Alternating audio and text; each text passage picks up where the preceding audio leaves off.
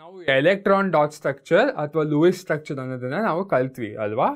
So ಇವಾಗ ನಾನು ಈ ಎಲೆಕ್ಟ್ರಾನ್ ಡಾಟ್ ಸ್ಟ್ರಕ್ಚರ್ ಅಥವಾ ಈ ಲೂಯಿಸ್ ಸ್ಟ್ರಕ್ಚರ್ನ ಹಿಡ್ಕೊಂಡು ಹೇಗೆ ಬಾಂಡಿಂಗ್ನ ಎಕ್ಸ್ಪ್ಲೇನ್ ಮಾಡ್ಬೋದು, ಏನಕ್ಕೆ H2 ಸಿಂಗಲ್ ಬಾಂಡ್ ಆಗ್ತಾ ಇದೆ, ಈ H2 ಮಾಲಿಕ್ಯೂಲ್ ಹೇಗೆ ಫಾರ್ಮ್ ಆಗ್ತಾ ಇದೆ ಅನ್ನೋದನ್ನ ಹೇಗೆ ಬರಿಬೋದು ಅನ್ನೋದನ್ನ ನೋಡೋಣ ಬನ್ನಿ.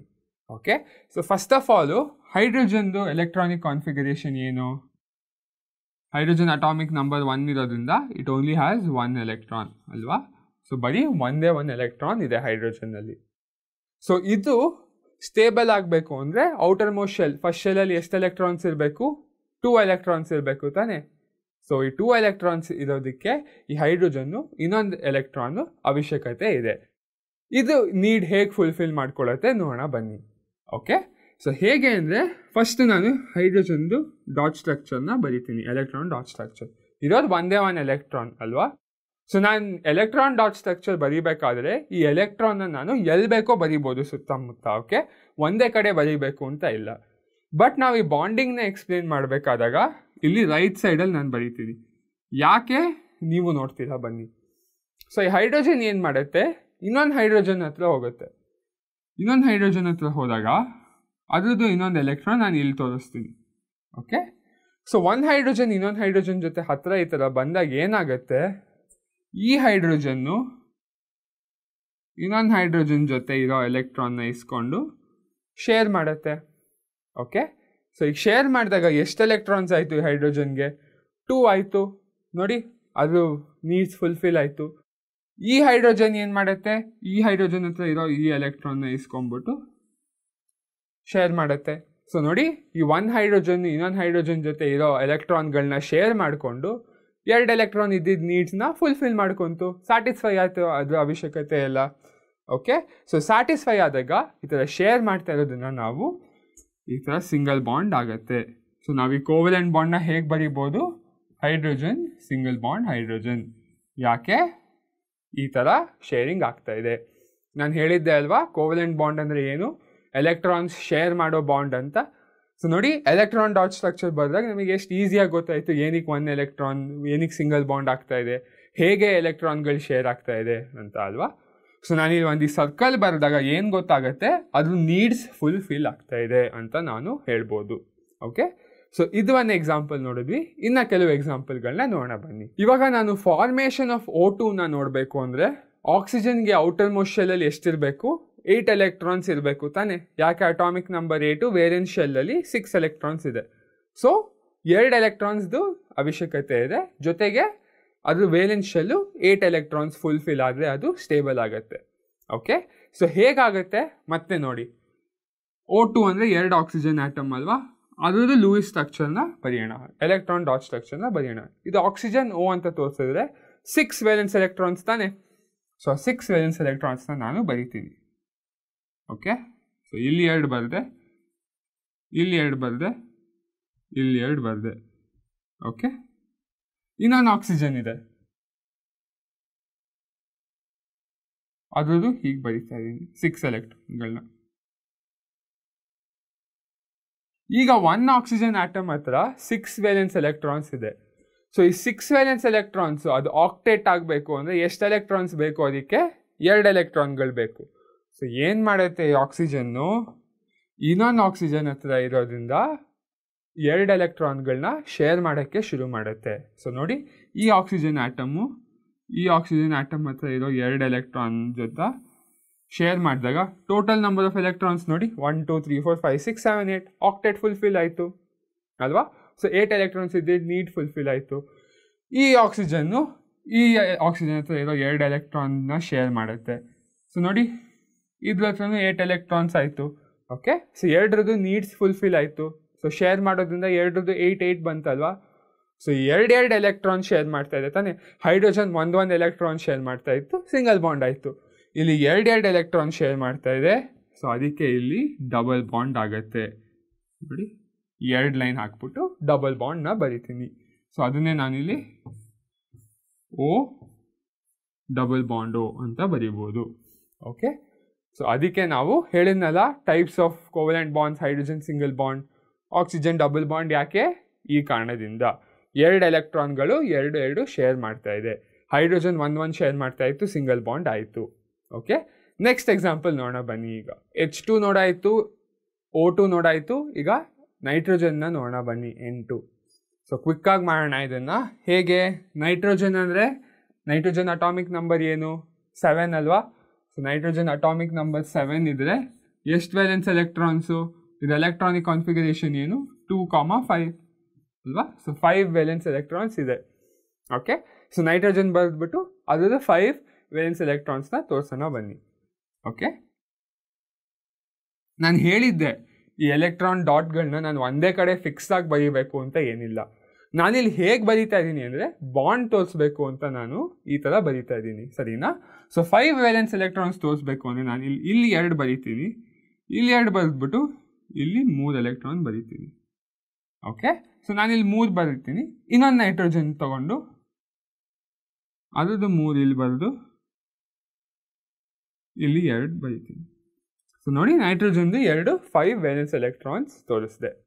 ಸೊ ನಾನು ಇದನ್ನು ತೋರಿಸಿದ ಮೇಲೆ ನೈಟ್ರೋಜನ್ಗೆ 5 ವೇಲೆನ್ಸ್ ಎಲೆಕ್ಟ್ರಾನ್ಸ್ ಇದ್ದರೆ ಆಕ್ಟೇಟ್ ಫುಲ್ಫಿಲ್ ಆಗಬೇಕು ಅಂದರೆ ಎಷ್ಟು ಎಲೆಕ್ಟ್ರಾನ್ಸ್ ಬೇಕು?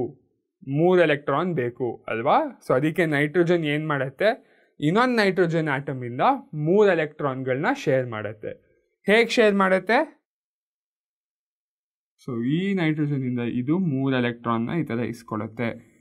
ಇಸ್ಕೊಂಡಾಗ ನೋಡಿ, ಈ ಸರ್ಕಲ್, ಈ ಬಬಲ್ ಒಳಗೆ ಎಷ್ಟು ಎಲೆಕ್ಟ್ರಾನ್ಸ್ ಇದೆ ಟೋಟಲ್? 1 2 3 4 5 6 7 8 ಆಕ್ಟೇಟ್ ಫುಲ್ಫಿಲ್ ಆಯಿತು. ಸಿಮಿಲರ್ಲಿ ಈ ನೈಟ್ರೋಜನ್ನಿಂದ 3 ಎಲೆಕ್ಟ್ರಾನ್ಗಳನ್ನ ಶೇರ್ ಮಾಡಿಬಿಟ್ಟು ಇದ್ರ ಆಕ್ಟೇಟು ಫುಲ್ಫಿಲ್ ಆಯಿತು. ಸೊ ಈ ಥರ ಫುಲ್ಫಿಲ್ ಆದಾಗ ಏನಾಗ್ತಾ ಇದೆ, ಇಲ್ಲಿ ಟ್ರಿಪಲ್ ಬಾಂಡ್ ಫಾರ್ಮ್ ಆಗ್ತಾ ಇದೆ. Okay, so based on the number of electron pairs that are being shared, hydrogen ಅಲ್ಲಿ 1 electron pair ಶೇರ್ ಆಗ್ತಾ ಇತ್ತು, ಸಿಂಗಲ್ ಬಾಂಡ್. ಆಕ್ಸಿಜನ್ ಅಲ್ಲಿ 2 ಎಲೆಕ್ಟ್ರಾನ್ ಪೇರ್ ಶೇರ್ ಮಾಡ್ತಾ ಇತ್ತು, ಡಬಲ್ ಬಾಂಡ್. ನೈಟ್ರೋಜನ್ ಅಲ್ಲಿ 3 ಎಲೆಕ್ಟ್ರಾನ್ ಪೇರ್ಗಳು ಶೇರ್ ಮಾಡ್ತಾ ಇರೋದ್ರಿಂದ ಟ್ರಿಪಲ್ ಬಾಂಡ್ ಆಗ್ತಾ ಇದೆ. ಸೊ ಇಲ್ಲಿ ಏನಾಯಿತು, nitrogen triple bond nitrogen. Okay, so ನೋಡಿ, ಈ electron dot structure, Louis structure ಬರೆದ್ಬಿಟ್ಟು ಎಷ್ಟು ಸಿಂಪಲ್ ಆಗಿ ನಾವು ಕೋವೆಲೆಂಟ್ ಬಾಂಡಿಂಗ್ನ ಎಕ್ಸ್ಪ್ಲೇನ್ ಮಾಡ್ಬೋದು. ಓಕೆ, ಸೊ ನಾವು H2 N2 O2ನ ನೋಡಿದ್ವಿ. ನೆಕ್ಸ್ಟ್ ಇನ್ನು ಕೆಲವು ಎಕ್ಸಾಂಪಲ್ಗಳನ್ನ ನೋಡೋಣ ಬನ್ನಿ. ನಾವು ಇಲ್ಲಿವರೆಗೂ H2 N2 O2 ಇದೆಲ್ಲ ನೋಡಿದಾಗ they are molecules of the same element ಅಲ್ವಾ? ಸೊ ಇವಾಗ ನಾವು ಮಾಲಿಕ್ಯೂಲ್ ವಿತ್ ಡಿಫ್ರೆಂಟ್ ಎಲಿಮೆಂಟ್ಸ್ನ ನೋಡೋಣ ಬನ್ನಿ. ಇದಕ್ಕೆ ಯಾವ್ದು ಫಸ್ಟ್ ಎಕ್ಸಾಂಪಲ್ ತೊಗೊತಾ ಇದ್ದೀನಿ ನಾನಿಲ್ಲಿ? CO2. Okay, so carbon ಡೈಆಕ್ಸೈಡ್ನ example ತೊಗೊತಾ ಇದ್ದೀನಿ ನಾನಿಲ್ಲಿ. ಓಕೆ, ಸೊ ಈ CO2 ಹೇಗೆ ಫಾರ್ಮ್ ಆಗ್ತಾ ಇದೆ, ಹೇಗೆ ತೋರಿಸ್ತೀರಾ ಅಣ್ಣ? ಫಸ್ಟು ಕಾರ್ಬನ್ ಎಲೆಕ್ಟ್ರಾನಿಕ್ ಕಾನ್ಫಿಗರೇಷನ್ ಏನು? 2,4. ಓಕೆ, ಆಕ್ಸಿಜನ್ ಎಲೆಕ್ಟ್ರಾನಿಕ್ ಕಾನ್ಫಿಗರೇಷನ್ ಏನು? 2,6. ಸೊ ಕಾರ್ಬನ್ ಎಷ್ಟು ವೇಲೆನ್ಸ್ ಎಲೆಕ್ಟ್ರಾನ್ಸ್? 4. ಆಕ್ಸಿಜನ್ ಎಷ್ಟು ವೇಲೆನ್ಸ್ ಎಲೆಕ್ಟ್ರಾನ್ಸ್? 6 ಅಲ್ವಾ? ಸೊ ಇದನ್ನೇ ನಾನು ಎಲೆಕ್ಟ್ರಾನ್ ಡಾಟ್ ಸ್ಟ್ರಕ್ಚರ್ ಬರೆದ್ಬಿಟ್ಟು ರೆಪ್ರೆಸೆಂಟ್ ಮಾಡ್ತೀನಿ ಬನ್ನಿ. ಓಕೆ, ಸೆಂಟರಲ್ಲಿ ಒಂದು ಕಾರ್ಬನ್ ಎಲಿಮೆಂಟ್ ಬರಿತೀನಿ, 4 ವೇಲೆನ್ಸ್ ಎಲೆಕ್ಟ್ರಾನ್ಸ್ ಇದೆ. ಸೊ 4 ವೇಲೆನ್ಸ್ ಎಲೆಕ್ಟ್ರಾನ್ಸ್ನ ತೋರಿಸ್ತಾ ಇದ್ದೀನಿ ನಾನು ಹೀಗೆ, ಸರಿನಾ? ಆಕ್ಸಿಜನ್ ಎಷ್ಟು ವೇಲೆನ್ಸ್ ಎಲೆಕ್ಟ್ರಾನ್ಸು? 6. ಸೊ ನಾನು 2 ಕಡೆ ಆಕ್ಸಿಜನ್ ಬರೆದ್ಬಿಟ್ಟು 6 ವೇಲೆನ್ಸ್ ಎಲೆಕ್ಟ್ರಾನ್ಸ್ನ ತೋರಿಸ್ತೀನಿ. 1 2 3 4 5 6. ಈ ಕಡೆನೂ ಒಂದು ಆಕ್ಸಿಜನ್ ಬರೆದ್ಬಿಟ್ಟು 6 ವೇಲೆನ್ಸ್ ಎಲೆಕ್ಟ್ರಾನ್ಸ್ ತೋರಿಸ್ತೀನಿ. 1 2 3 4 5 6. ಓಕೆ, ಸೊ ಆಕ್ಸಿಜನ್ ಹತ್ರ 6 ವೇಲೆನ್ಸ್ ಎಲೆಕ್ಟ್ರಾನ್ಸ್ ಇದ್ದರೆ ಇನ್ನು ಎಷ್ಟು ಎಲೆಕ್ಟ್ರಾನ್ಸ್ ಬೇಕು ಆಕ್ಟೇಟ್ ಫುಲ್ಫಿಲ್ ಆಗೋಕ್ಕೆ? 8 ಎಲೆಕ್ಟ್ರಾನ್ ಆಗಬೇಕು ಅಂದರೆ ಎಷ್ಟು ಬೇಕು? ಇನ್ನು 2 ಎಲೆಕ್ಟ್ರಾನ್ ಬೇಕಲ್ವಾ? ಸೊ ಅದು 2 ಎಲೆಕ್ಟ್ರಾನ್ ಅದು ಕಾರ್ಬನ್ ಜೊತೆ ಶೇರ್ ಮಾಡುತ್ತೆ. ಸೊ ನೋಡಿ, ಹೀಗಿಸ್ಕೊಂಡು ಶೇರ್ ಮಾಡ್ತಾ ಇದೆ. ಸೊ 1 2 3 4 5 6 7 8 ಎಲೆಕ್ಟ್ರಾನ್ಸ್ ಫುಲ್ಫಿಲ್ ಆಯಿತಾ? ಸಿಮಿಲರ್ಲಿ ಈ ಆಕ್ಸಿಜನ್ನು ಕಾರ್ಬನ್ ಜೊತೆ 2 ಎಲೆಕ್ಟ್ರಾನ್ಗಳನ್ನ ಶೇರ್ ಮಾಡುತ್ತೆ. ಓಕೆ, ಸೊ ಈ ಥರ ನೋಡಿ, 2 ಎಲೆಕ್ಟ್ರಾನ್ ಪೇರ್ಸ್ ಈ ಥರ ಶೇರ್ ಮಾಡಿದಾಗ ಆಕ್ಸಿಜನ್ದು 8 ಆಯಿತು, ಇಲ್ಲೂ ಆಕ್ಸಿಜನ್ದು 8 ಆಯಿತು. ಕಾರ್ಬನ್ ಫುಲ್ಫಿಲ್ ಆಗಬೇಕಂದ್ರೆ ಎಷ್ಟು ವೇಲೆನ್ಸ್ ಎಲೆಕ್ಟ್ರಾನ್ಸ್ ಇದೆ? ಅದ್ರದ್ದು 4 ಇದೆ. ಸೊ ಇನ್ನೂ ಎಷ್ಟು ಬೇಕು 8 ಆಗೋದಕ್ಕೆ? ಇನ್ನೂ 4 ಬೇಕಲ್ವಾ? ಸೊ ಅದನ್ನೇನು ಕಾರ್ಬನ್ನು 2 ಎಲೆಕ್ಟ್ರಾನ್ ಈ ಆಕ್ಸಿಜನ್ನಿಂದ ಇಸ್ಕೊಳ್ಳುತ್ತೆ, ಇನ್ನು 2 ಎಲೆಕ್ಟ್ರಾನ್ನ ಆ ಆಕ್ಸಿಜನ್ನಿಂದ ಇಸ್ಕೊಳ್ಳುತ್ತೆ. ಸೊ ನೋಡಿ, total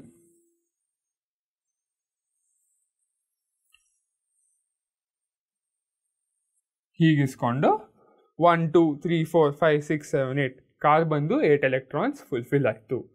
so since there are two electron pairs being shared on both sides, ಏನಾಗ್ತಾ ಇದೆ, ಡಬಲ್ ಬಾಂಡ್ ಫಾರ್ಮ್ ಆಗ್ತಾ ಇದೆ. ಹೇಗೆ ಡಬಲ್ ಬಾಂಡ್ ಫಾರ್ಮ್ ಆಗ್ತಾ ಇದೆ?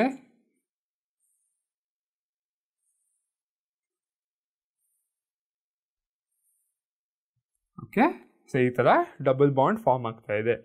ಸೊ ಇದನ್ನು ನಾನು ಹೇಗೆ ಬರೋದು ತೋರಿಸ್ಬೋದು, ಹೀಗೆ ಬರೋದು ತೋರಿಸ್ಬೋದು. Oxygen double bond carbon double bond oxygen. So ನೋಡಿ, ಈ ಎಲೆಕ್ಟ್ರಾನ್ ಡಾಟ್ ಸ್ಟ್ರಕ್ಚರ್ ಬರೆದ್ಬಿಟ್ಟು ನಾನು ಹೇಗೆ ಫಾರ್ಮೇಷನ್ ಆಫ್ CO2ನ ಎಕ್ಸ್ಪ್ಲೇನ್ ಮಾಡಿದೆ. ಓಕೆ, ಸೊ ಎರಡು ಕಡೆಯಲ್ಲಿ ಡಬಲ್ ಬಾಂಡ್ ಆಗ್ತಾ ಇರೋದನ್ನು ನಾನು ಈ ಎಲೆಕ್ಟ್ರಾನ್ ಡಾಟ್ ಸ್ಟ್ರಕ್ಚರ್ನ ಬರೆದ್ಬಿಟ್ಟು ಎಕ್ಸ್ಪ್ಲೇನ್ ಮಾಡ್ಬೋದು. ನೆಕ್ಸ್ಟ್ ಎಕ್ಸಾಂಪಲ್ನ ನೋಡೋಣ ಬನ್ನಿ. ಈಗ ಫಾರ್ಮೇಷನ್ ಆಫ್ CH4ನ ನೋಡೋಣ. ಈ CH4 ತುಂಬ ಸ್ಪೆಷಲ್ ಕಾಂಪೌಂಡು. ಇದ್ರ ಬಗ್ಗೆ ನಾವು ಇನ್ನೂ ಡೀಟೇಲಾಗಿ ಕರಿತೀವಿ. ಇದನ್ನು ನಾವು ಮೀಥೇನ್ ಅಂತ ಕರಿತೀವಿ. ಓಕೆ ಓಕೆ ಮೀಥೇನ್ನ CH4 ಅಂತ ನಾವು ಕರಿತೀವಿ. ಸೊ ಈ CH4 ಹೇಗಾಗುತ್ತೆ ಇದನ್ನು ಅರ್ಥ ಮಾಡ್ಕೊಳ್ಳೋದಕ್ಕೆ ನಾವು ಎಲೆಕ್ಟ್ರಾನ್ ಡಾಟ್ ಸ್ಟ್ರಕ್ಚರ್ನ ಬರೆಯೋಣ ಬನ್ನಿ. Okay, so carbon electronic configuration ಏನು, 2,4 4 ವೇಲೆನ್ಸ್ ಎಲೆಕ್ಟ್ರಾನ್ಸ್ ಇದೆ ಅಲ್ವಾ. ಸೊ ನಾನು ಕಾರ್ಬನ್ದು 4 ವೇಲೆನ್ಸ್ ಎಲೆಕ್ಟ್ರಾನ್ಸ್ನ ಹೀಗೆ ತೋರಿಸ್ತೀನಿ. Okay, left to right up to down ಈ ಥರ 4 ಎಲೆಕ್ಟ್ರಾನ್ ಬರೆದು ತೋರಿಸ್ದೆ. ಹೈಡ್ರೋಜನ್ ಎಷ್ಟು ವೇಲೆನ್ಸ್ ಎಲೆಕ್ಟ್ರಾನ್ಸ್? ಒಂದೇ ಒಂದು.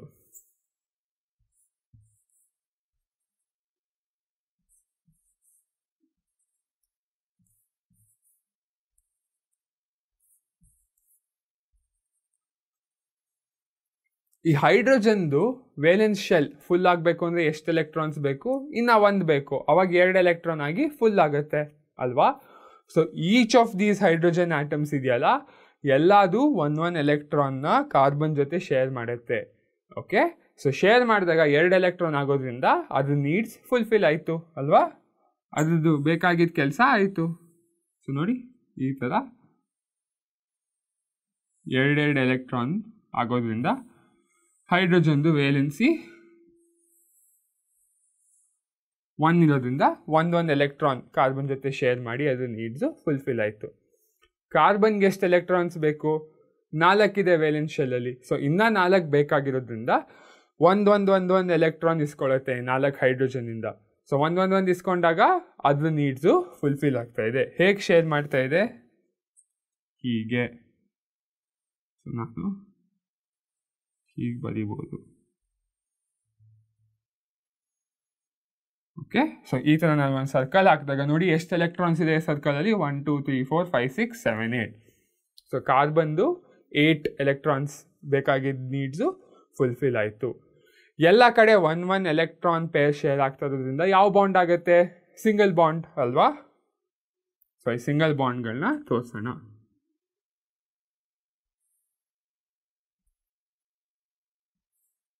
ಸೊ ನಾನು ಈ ಸಿಂಗಲ್ ಬಾಂಡ್ಗಳನ್ನ ಈ ಥರ ಎಲೆಕ್ಟ್ರಾನ್ ಡಾಟ್ ಸ್ಟ್ರಕ್ಚರ್ ಬರೆದ ಮೇಲೆ ಈ ಕೋವಲೆಂಟ್ ಬಾಂಡಿಂಗ್ನ ನಾನು ಹೇಗೆ ಎಕ್ಸ್ಪ್ಲೇನ್ ಮಾಡ್ಬೋದು? ಕಾರ್ಬನ್ನ ಸೆಂಟರಲ್ಲಿ ಫಾರ್ಮ್ ಮಾಡಿ ಇಲ್ಲಿ ಒಂದು ಲೈನ್ ಹಾಕ್ಬಿಟ್ಟು